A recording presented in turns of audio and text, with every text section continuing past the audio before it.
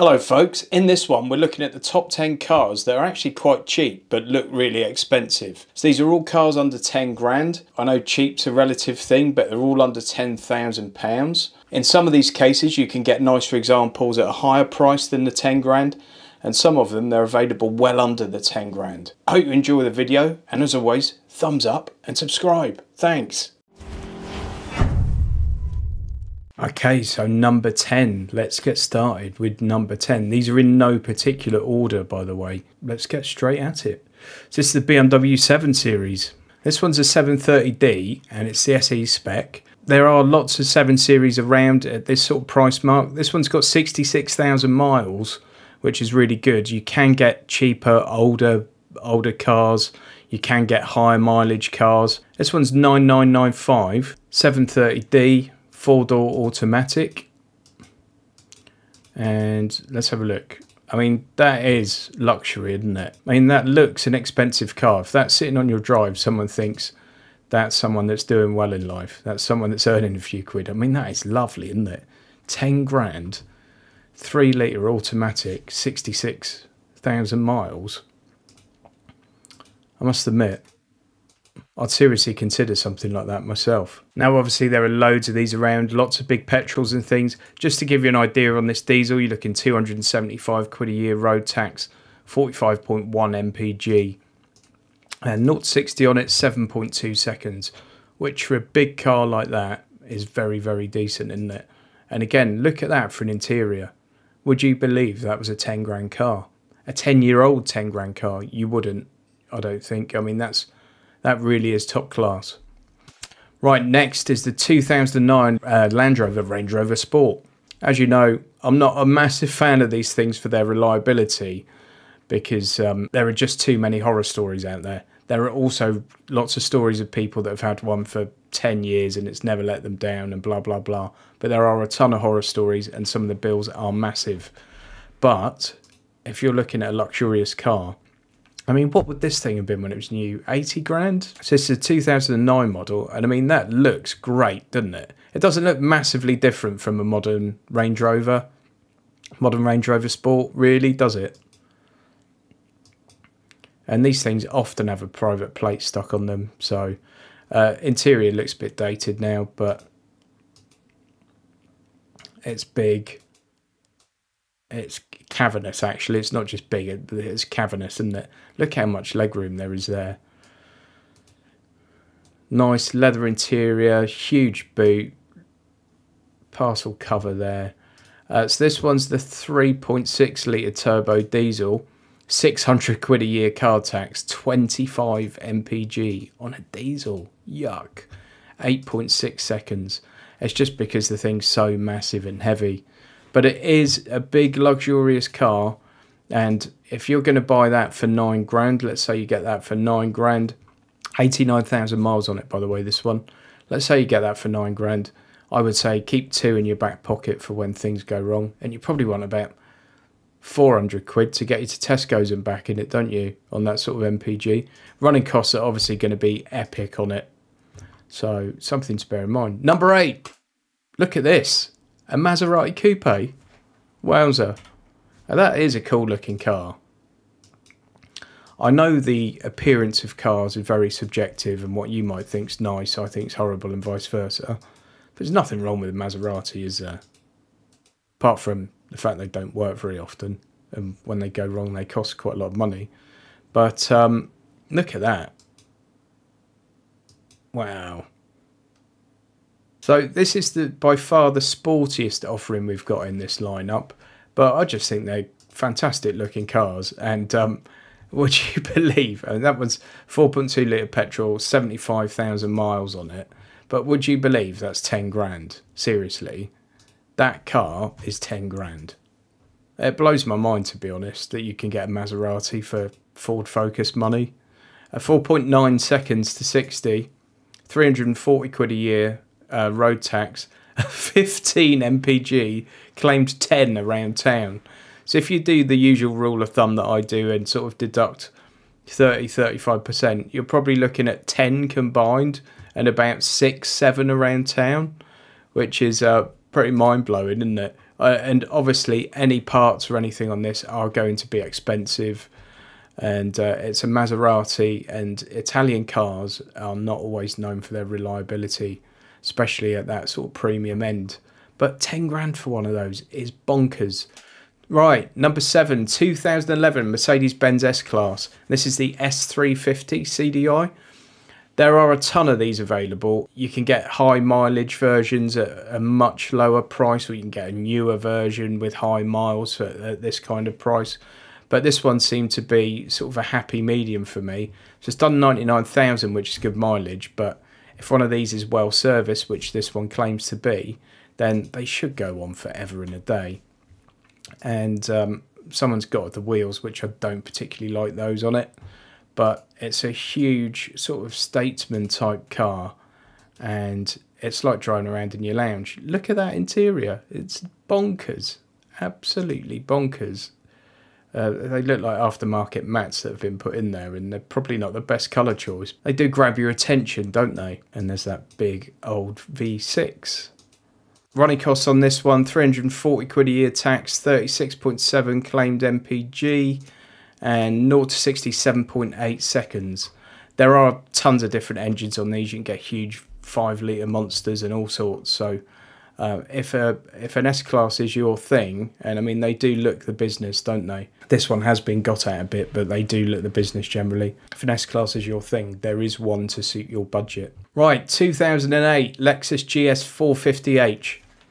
Now, the thing about this one that's going to have over all the others, it might be slightly less exciting to some people, but it's going to be reliable. Right, Lexus are famed for reliability. The parent company's Toyota, who are famed for their reliability. And these things don't let people down very often.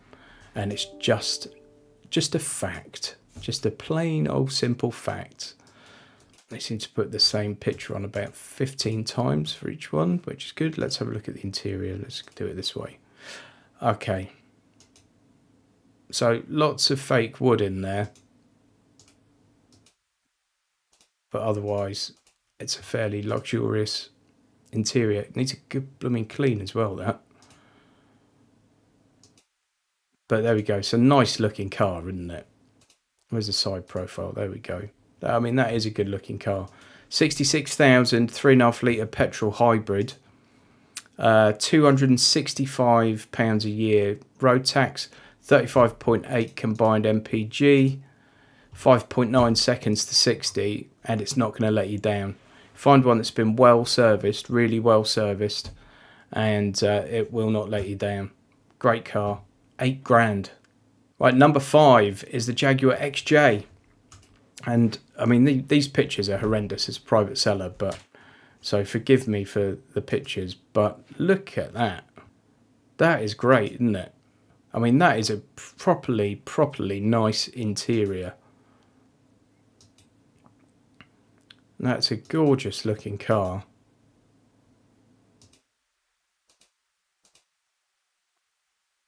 Unfortunately, the pictures are terrible on this particular one, which is probably one of the nicest looking cars here, and the pictures are terrible.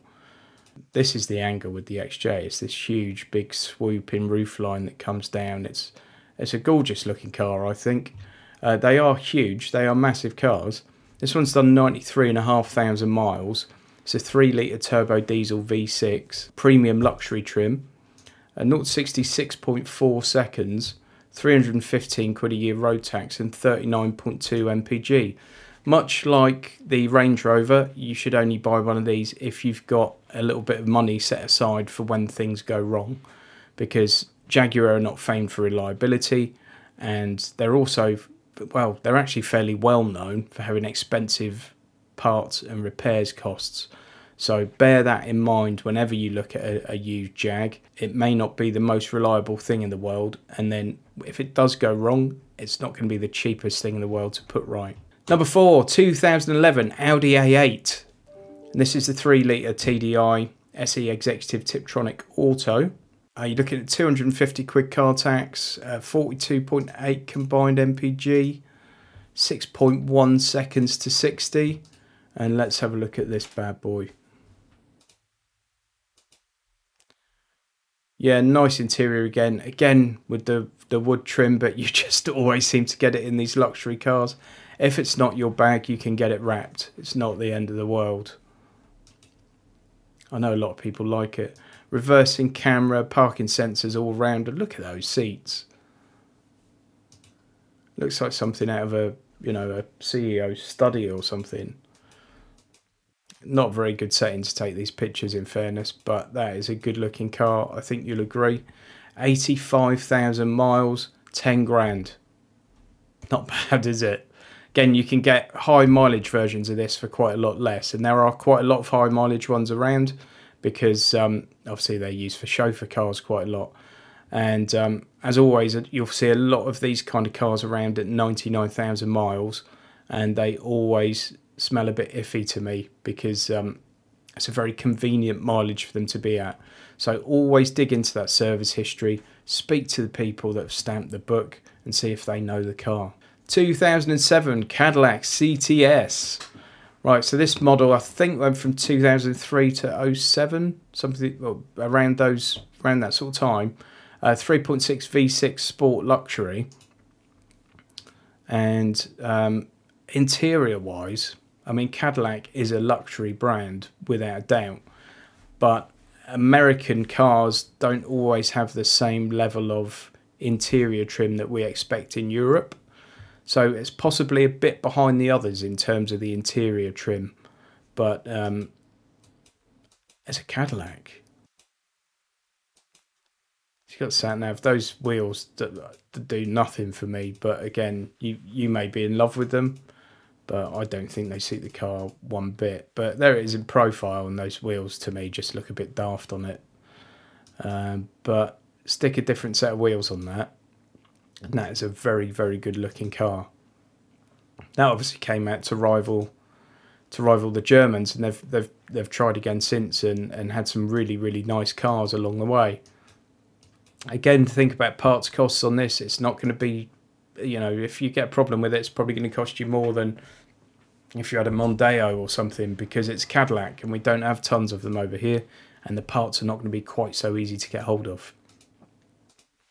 And then running cost 24 mpg, not fantastic, is it? And 600 quid a year in tax. 7 seconds to 60. There we go, Cadillac CTS. 5.5 grand though, that one. And there are cheaper examples around as well, but 5.5 grand with I buried the lead here, didn't I? It's got 17,000 miles on it. 17,000 miles, one owner from new. That's mental. 17,000 miles. And it's a 2007 car, one owner from new. Right, next one, number 2. Porsche Cayenne 2007 4.8 litre Tiptronic S. Wow. Right, think what this car cost when it was new. You're talking, I don't know, it's got to be 6 figures, isn't it? And we're now looking at it as 2007. We're now looking at it at 9,999. So interior's nice, very Porsche. Massive boot, plenty of space in there, huge amount of space in there. Where's the dash? There we go.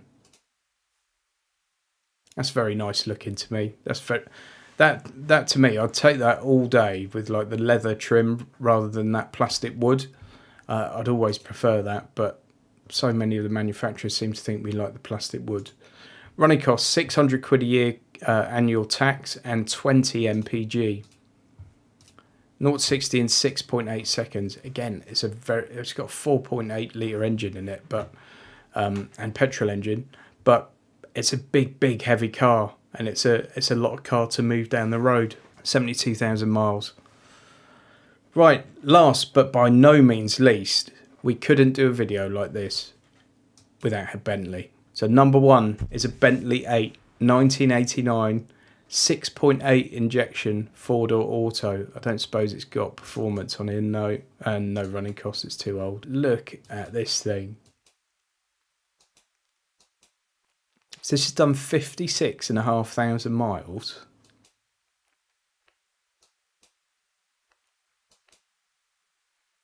And I mean, yes, it's dated as anything. Look, it's got a car phone, an actual car phone on a cable. And it's absolutely dated, but it's absolutely glorious, this thing. Look at that. It's like a time capsule. And I mean, it's in perfect condition, isn't it? Was it 32 years old, this car, right? 32 years old. But it looks the mustard, doesn't it? If ever there's a cheap car that looks expensive, it's this one. If you stopped a man in the street and said, how much is this car? Even though it's an old one and everyone can see it's an old one and everything else, most people I personally think are going to say, I don't know, 20 grand. I mean, the new equivalent of that, you're looking sort of 200k plus. So most people think it's a Rolls, to be fair. But 6.8 litre automatic petrol, 4 doors. I mean, MPG on that's going to be about 4. You know, it's going to be next to nothing. But what an absolute monster of a car for 8 grand with 56,500 miles on it. Now, as I've warned on some of these other cars, think about servicing and repairs. Many moons ago, I used to be involved in a scheme for Bentley insurance.